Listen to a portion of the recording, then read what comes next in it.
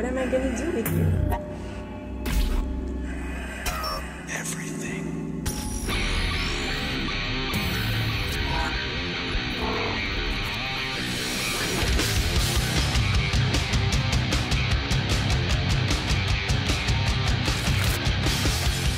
21 years since their debut album, Slipknot are as bold, fearless, uncompromising, and visceral as ever. It's not my fault that a lot of simple minds can't understand us. With over 30 million sales, countless streams, and awards to their name, and a legion of devoted fans, they remain one of the biggest bands of any genre on the planet. We walk out on stage and it's just rammed. We still look at each other and go, what is happening? But it's not been an easy journey, with turbulence and tragedy following in their wake. Death isn't gonna stop Slipknot. Original members not being around isn't gonna stop Slipknot. Their phenomenal success dictates that you will normally only see them perform on arena or festival stages in front of tens of thousands of people. But today's different. Today, the iconic 9-piece are here at the historic Maida Vale Studios with no stage, playing in front of just a few dedicated fans for BBC Radio 1. Trust me, you will never have seen them like this before.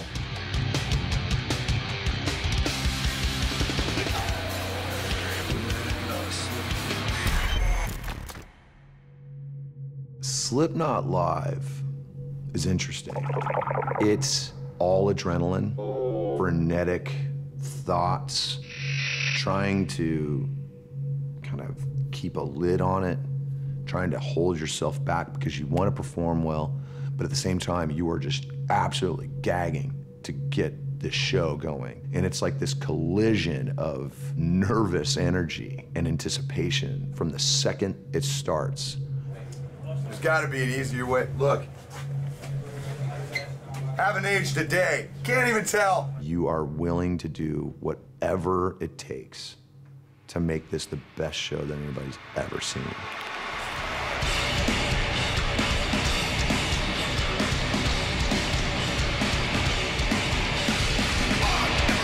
Slipknot Live is like nothing else. 9 guys on stage, playing aggressive music. There's not one single moment on that stage that's wasted for them. And I think there's very few bands that 20 years in their career still have that intensity. A total explosion of your senses. They literally just grab you by the throat, shake you around, throw you to the floor, stamp on you a little bit, pick you back up, headbutt you, and that's what a Slipknot gig is like. It's never slowed down. They've just been one of those bands that have been incredibly impactful on anybody who's come in contact with them. Then you see 70,000 people jumping to this thing that came out of your head. That's one of the greatest feelings ever. There's an adrenaline rush to that, aside from just playing on stage, that, you know, you become a junkie for it. We compare it to jumping out of an airplane, with or without a parachute, and you don't know if it's gonna open or not.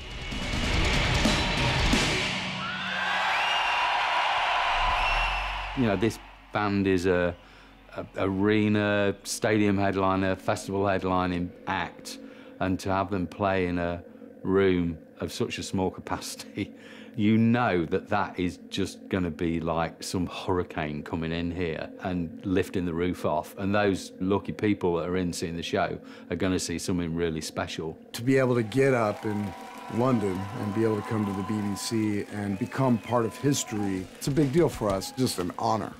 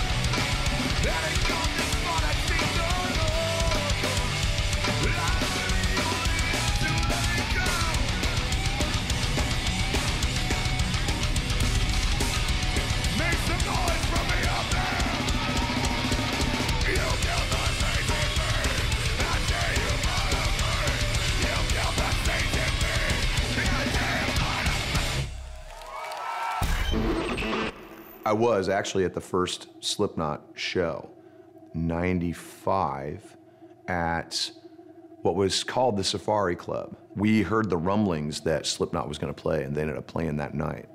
They walked through the audience. They came through us. They didn't come from the backstage. They walked through us and were like pushing us out of the way.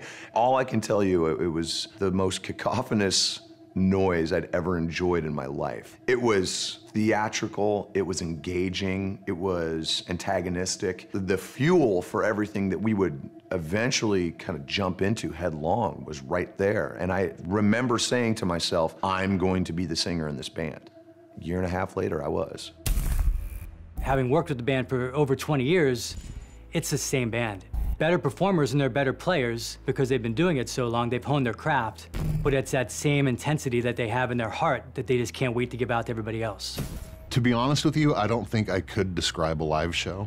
I mean, we're obviously very active on stage. It's like a 90, 95-minute cardio workout. It's kind of a blur, you know, for me. I was with Slipknot in 1998 when they got signed to Roadrunner Records. It was Ozfest in Camden, New Jersey. And I was in the audience waiting for the band to go on. It's before the record was out, before people really knew who Slipknot was. There were thousands of people running over the hill to get to the second stage. There was blood, there was violence. They were just so captured in the moment that they just can't control themselves. There's all these extreme moments. The injuries have stacked up to a point where it's like, be careful.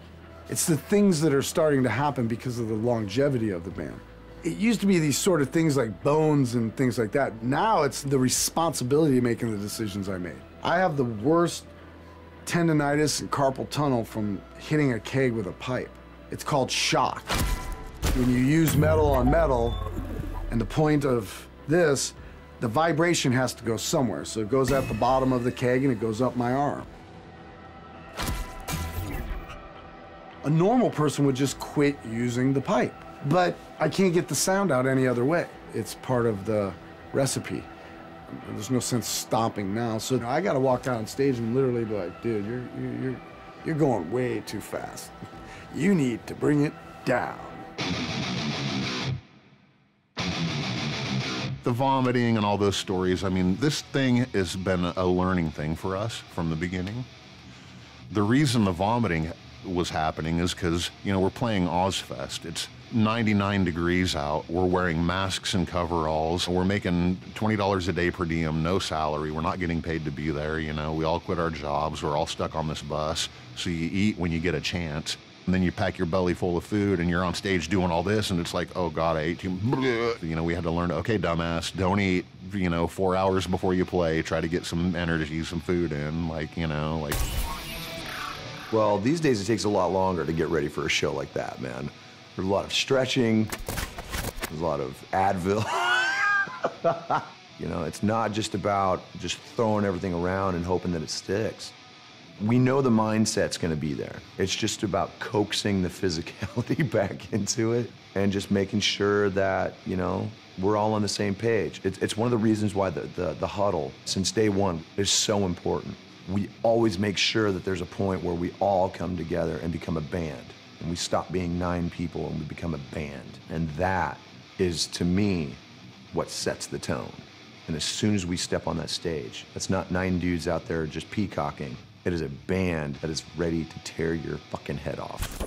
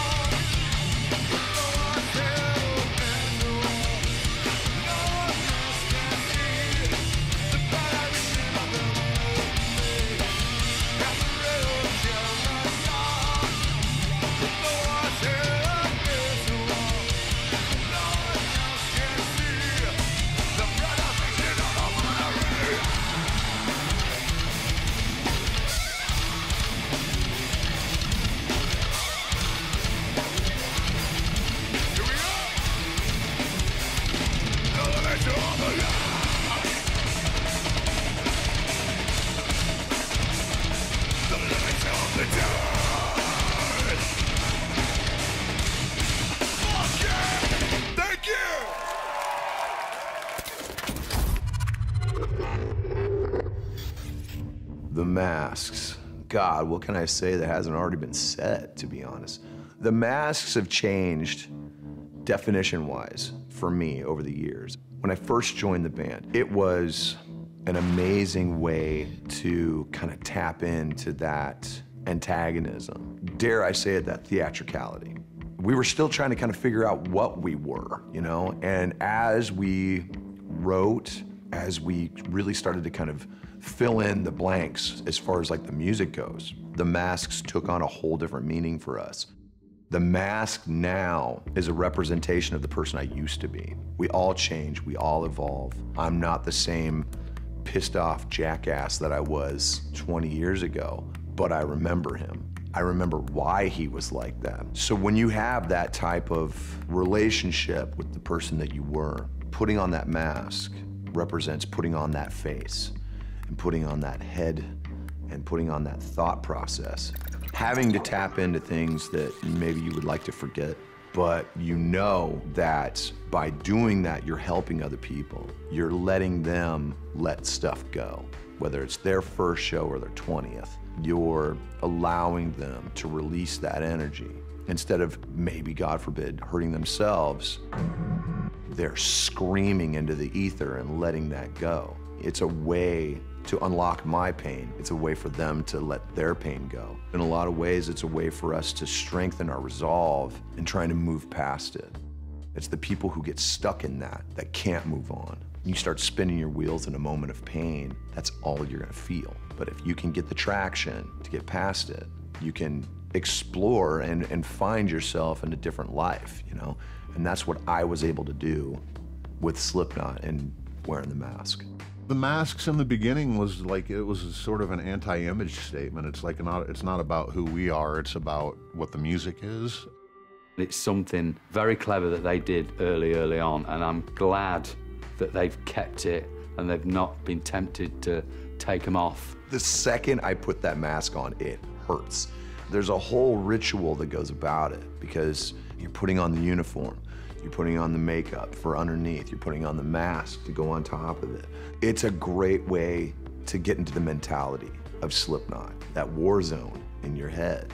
And I can tell when I've put it on too tight because then my brain is just throbbing the entire show. Those are usually the really good ones.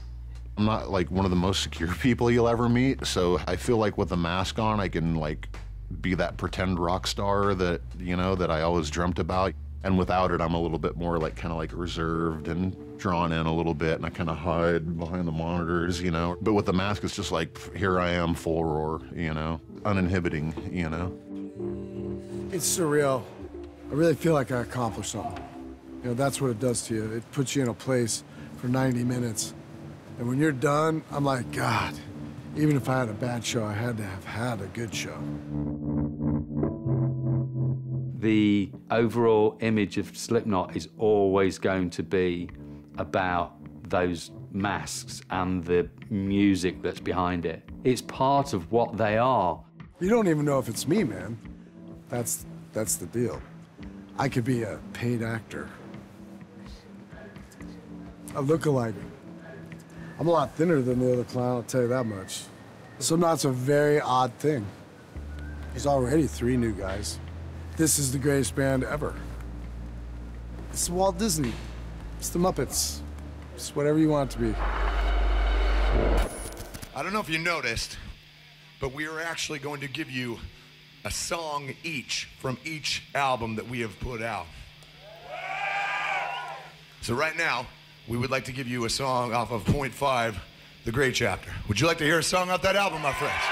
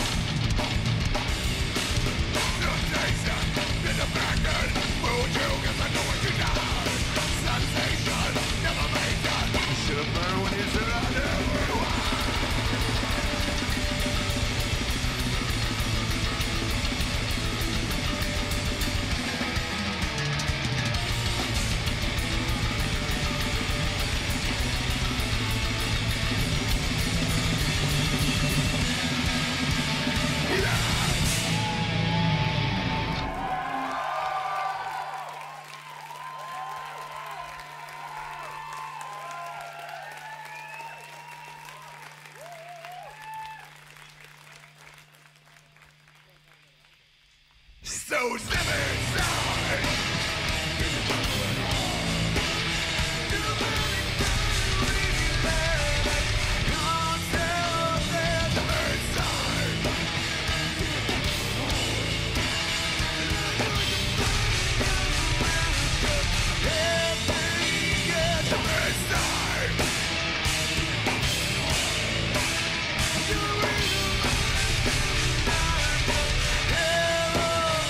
Behind my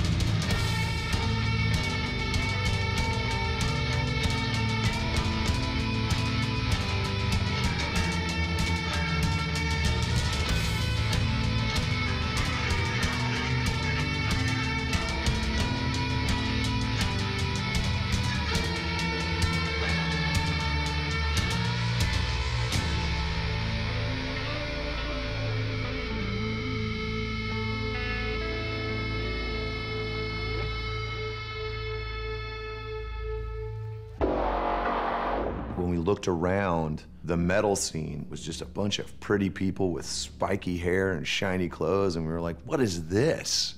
Our whole mentality was, okay, you want cheekbones, you want pretty people, here's a mask. You want the latest fashion, here's my coveralls. You want my name? Screw you, here's my number. Here's my barcode. For what music was at the time was a commodity. It was us basically telling the entire world, screw you. We're bringing it back to what it was and what it should have been. We've always really tried to go visually for something different, something like an evolution. There's a very unique marriage of thought and art that really makes it stand apart from everything. There are always going to be people who misunderstand us. There's always going to be people, to this day, people think we're satanic. I'm like, are you nuts? We speak our minds, and people are offended by that. Humanity has embraced controversy. Well, maybe it's just created because we need something to give us meaning, you know what I mean? Need something to argue about. It's ridiculous. Like, if they knew us, they'd realize that we're actually worse than they think. We're smarter than they think. There's a lot of art behind what we do. We're just smart, man. We all have a mindset. That's how we've lasted. You're with Slipknot or you're without. But you're not gonna stop Slipknot. Death isn't gonna stop Slipknot. Original members not being around isn't gonna stop Slipknot. In a world that isn't perfect, we're just trying to create an organism that feels right for us, that I can ride out until I'm dead. Because we work really hard to be where we're at, and it's pure art, and it's pure love from the people around. We've just pretty much been killing ourselves for this. We expect it. It's not my fault that a lot of simple minds can't understand us. That's right! Let me see you fucking jumping! Go!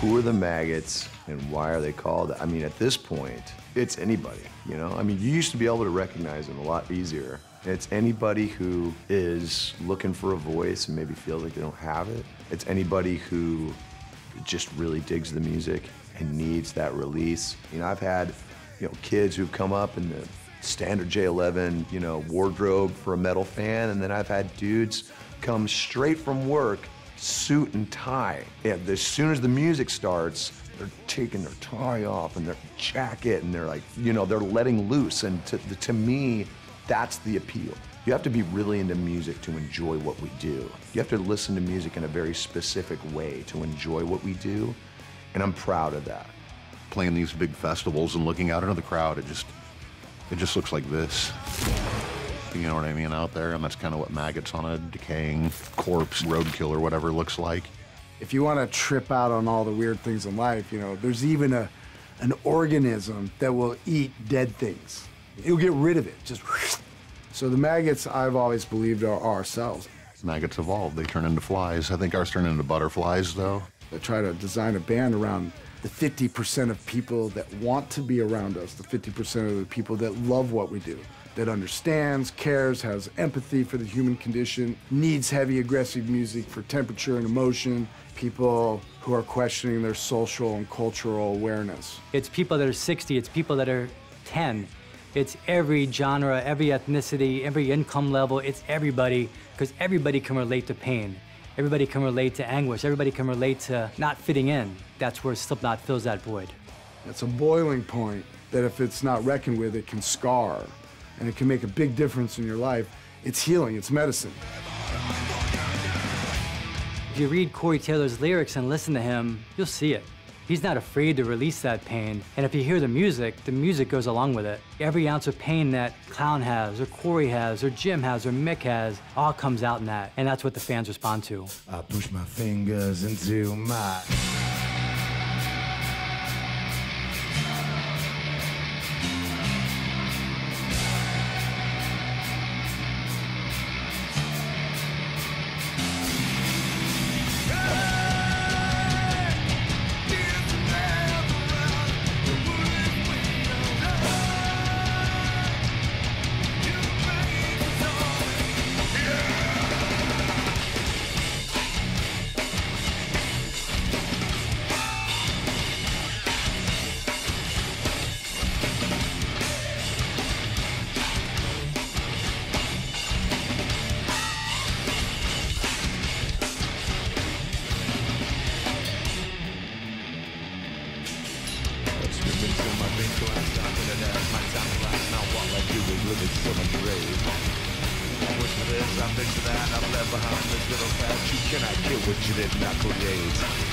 Well, I gotta say what I gotta say, and then I swear I'll go away, but I can't promise you and go away. Well, I guess I'll say the best for last. My future seems like one big path. Live with me, let me know. I put my fingers in there.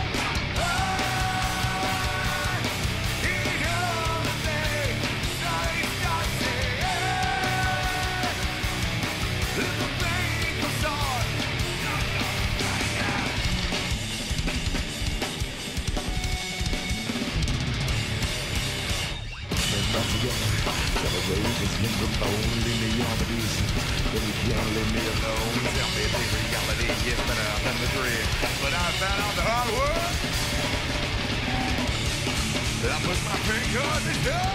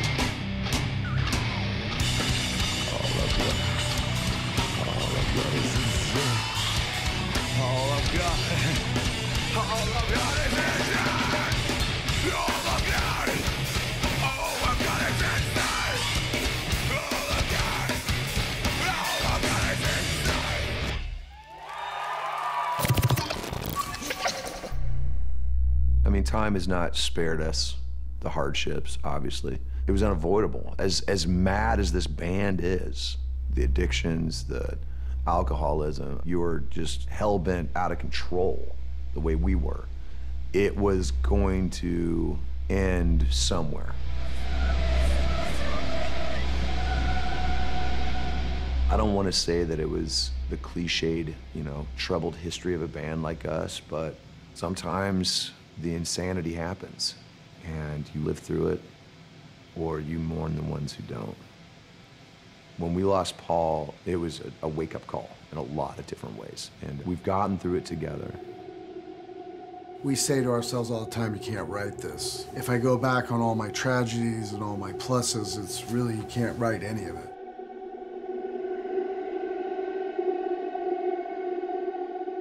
I wouldn't say that these things have informed pain in the writing. It's informed catharsis. It's helped us move on. Obviously, coming from the Midwest, we were raised by a generation that stuffed feelings down and we didn't deal with things. As time's gone on, we've realized that's a great way to, you know, to kind of lose your mind. I think my focus came as my children were being born, you know? It became important for me to really get it together.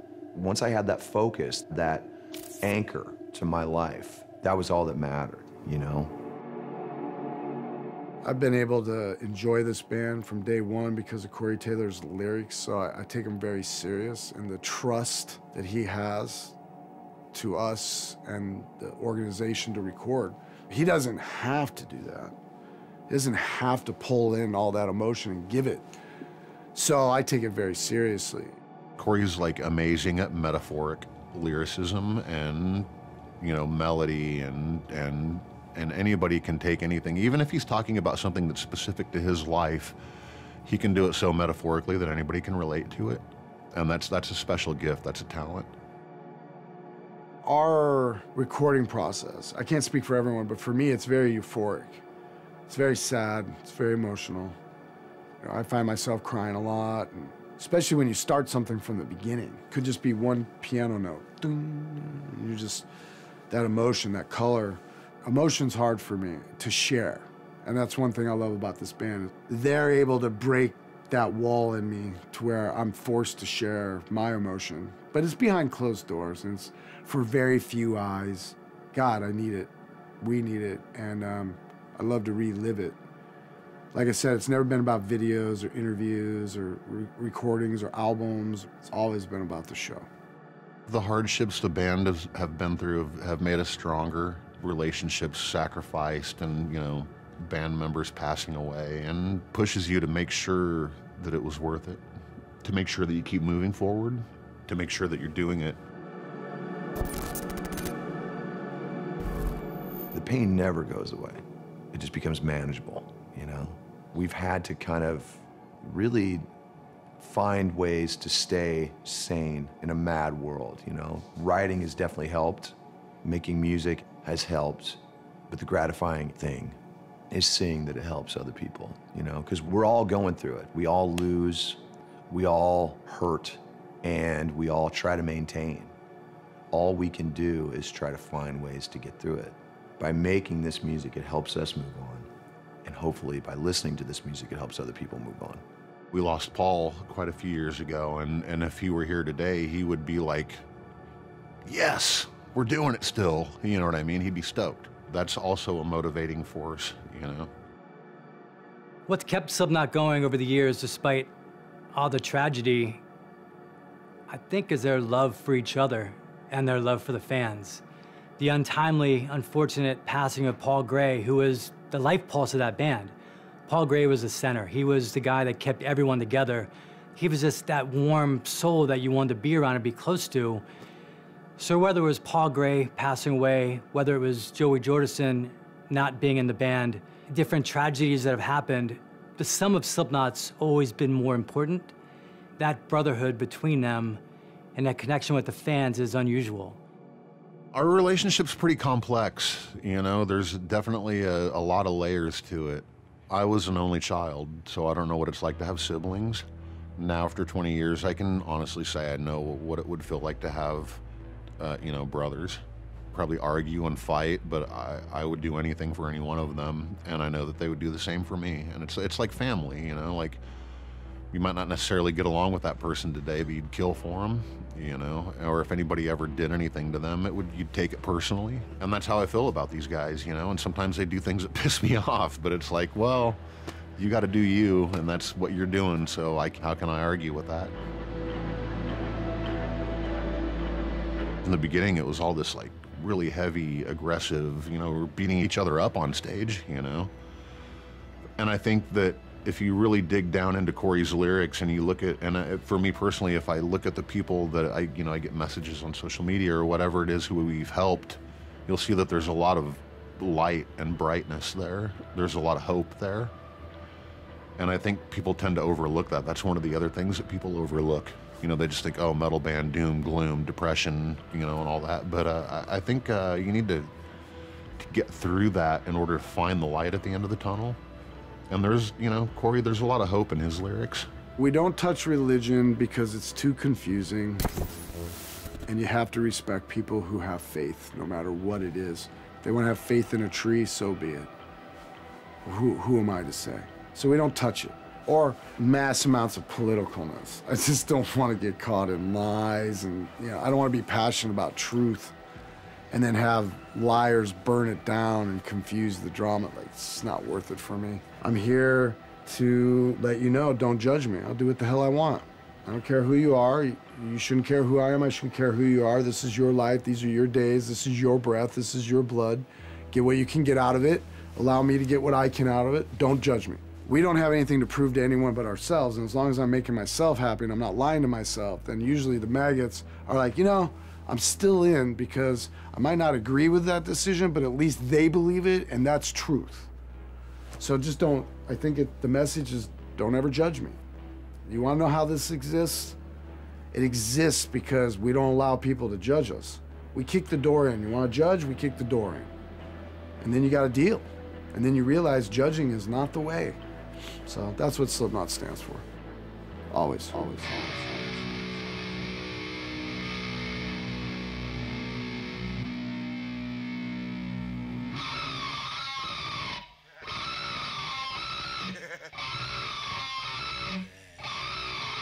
Fuck you.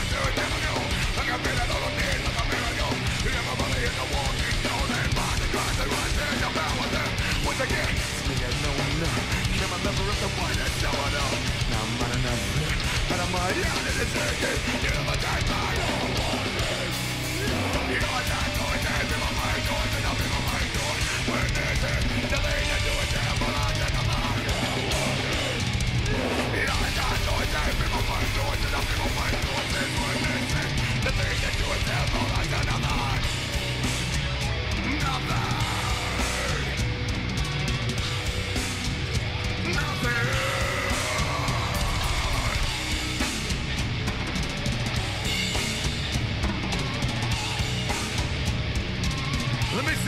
hands up in the fucking air.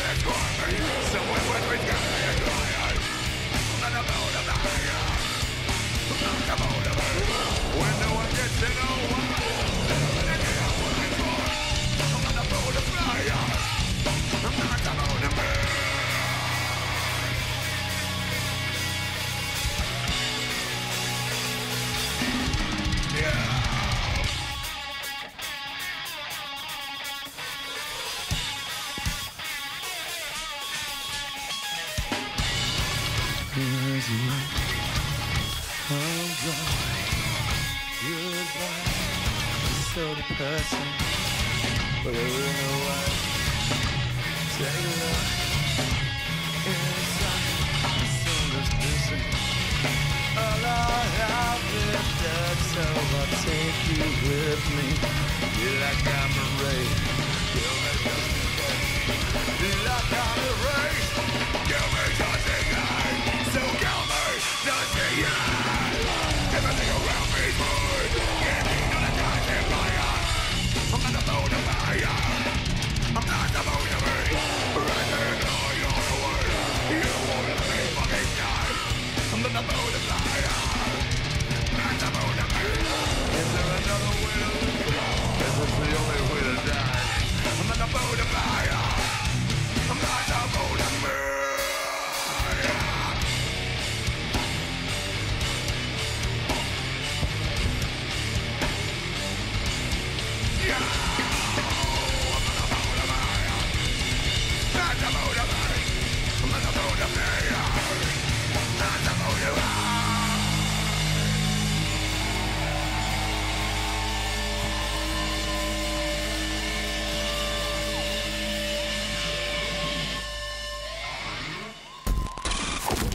Slipknot's sound is, to me, the most unique thing about the band. You have 9 guys playing rock music, but they have a sampler, they have a DJ. Things like the keyboards and Craig the sampler, they add so many elements that their peers don't have. The kegs and the percussion and everything adds like almost like this jackhammer action, almost like a churning that just kind of sits in the background, you know. It's become this pulsing, aggravated heartbeat that kind of runs through the middle of all the riffs and all the crazy stuff that I'm saying, and it kind of keeps all the elements together. We were able to really kind of capture that and take it as far as we could.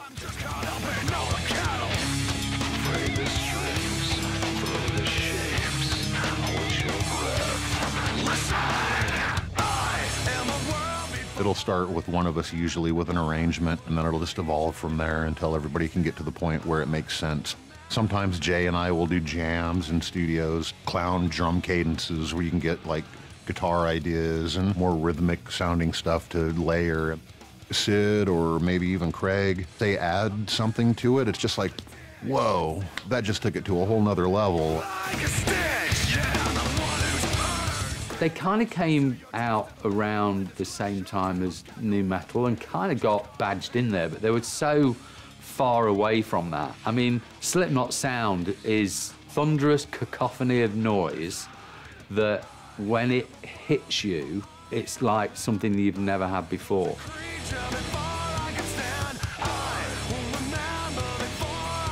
They created a fan base that spreads way beyond any genre of music, any style of music, any one record, any one song. It's about a lifestyle and it's about a culture. It's just crazy to me as a manager to see the magnitude of that all around the world. Whether I go to Japan or Mexico City or Lima, Peru or Taiwan, that culture's there. In a lot of ways, we're bigger than we've ever been. It's got us in this weird state of like, what is happening? You know, especially in the state of the way music is now. Nobody really sounds like us, especially nobody massive. I don't know if that has anything to do with it or the fact that we've gotten better or what, but our fan base has cemented itself and grown We walk out on stage and it's just rammed. I mean, it is absolutely jammed packed full of people. We still look at each other and go, what is happening, you know? So yeah, I mean, we're completely blown away by it. The appeal of our band, I couldn't begin to tell you. The combination of the players, if it's dumb luck, if it's the amount of work we put in over the past 20 years, you know, it's important to evolve and not repeat yourself. Keep the evolution going. Slipknot's appeal is now a mass appeal. What started off as a really small, aggressive musical style that I think a lot of people didn't understand is now something that's globally understood by people that aren't metal fans. Appeal just spreads because it's more than the music. It is a lifestyle. I know it's been a minute, but are you happy to have Slipknot back in your fucking beautiful city, goddamn? They've always had ambition. And when I first met with Clown, he was like, I'm gonna be the biggest band in the world with the least amount of compromise. I'm gonna build a drum kit that goes 15 feet in the air and flips upside down.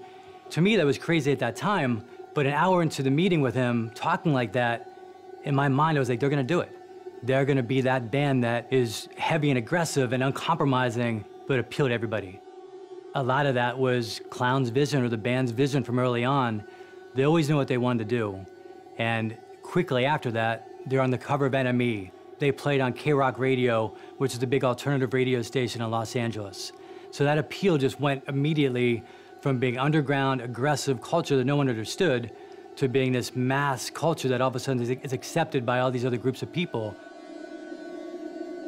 We were looked down upon from day one because we were a metal band. Like, not only a metal band, but, I mean, do the math, dude. Metal band with 9 members in masks and coveralls who didn't tell people our names. All we did was just go out and shred. We were faster than every band that was really out at the time. We smelled horrible. There was no real appealing element to us, and yet we captured the imagination of an entire generation. The disdain came very quickly, you know, not only from our peers, who have then kind of come around, but from the industry in general. In the wake of 9/11, we really kind of had all the rugs yanked out from under us. We kind of had to, almost had to kind of start over because everyone became super sensitive, and we were kind of like the poster children for what was wrong with the country and whatnot. And yet we were still where we were. The rallying cry is that we've had no respect. Every year we put out an album, there is a piece somewhere in the pop world which goes, well, this band Slipknot's gonna be putting out an album, but next week there's going to be, and of course there's the inevitable, we go #1, and they're like, well, that was a fluke. And I was like, oh, you wanna tell the other 2 albums before that it was a fluke, you jackass? We will probably never get the kind of recognition that a lot of, I'll say it, lesser bands get. And we're okay with that. Slipknot has nothing to prove to anybody but ourselves. And because of that, I think, you know, our lovely culture really trusts us. We haven't changed. I mean, yeah, our shells have changed. We have changed. Our philosophies haven't changed. Our music hasn't changed. I mean, we're really blessed in this life to be able to have stumbled across music.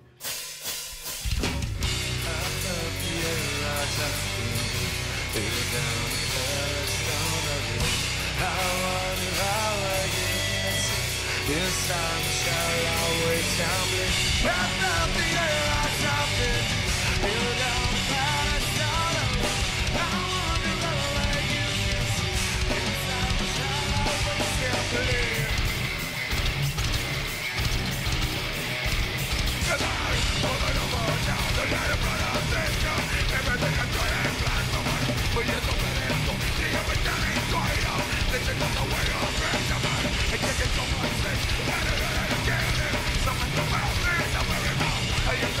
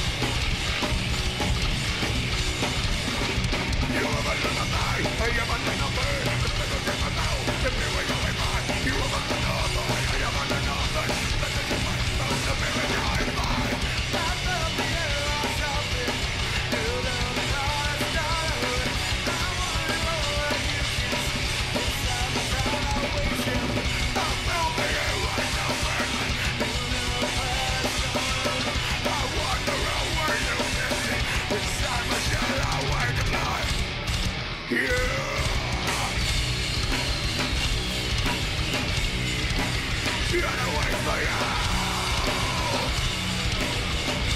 Yeah. Thank you so much, my friends. We love you. Thank you so much for coming out. Take it easy. Good night.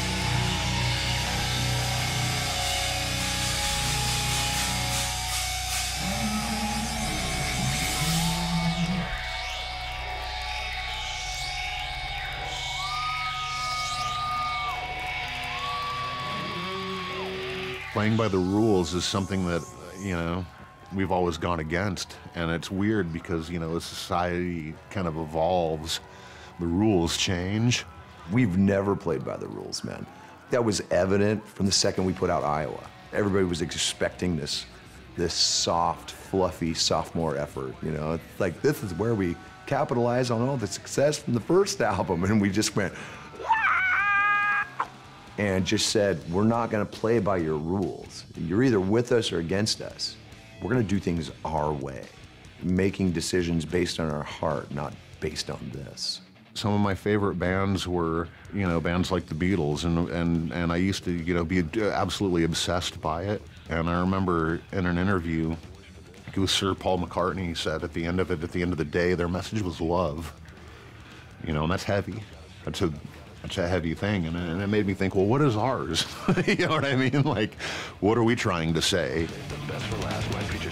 I don't like holding people over the coals anymore for lessons. I figure everybody's big boys and girls now, and I've tried to help people with what I've thought is true. I've had to evolve, I've had to learn, but that doesn't change the fact I'm still gonna be an asshole, I'm still gonna do what I want. This is all meant to be now. It's very fun. We broke the rules and they got rid of them, you know? That's good for Slipknot. That's good.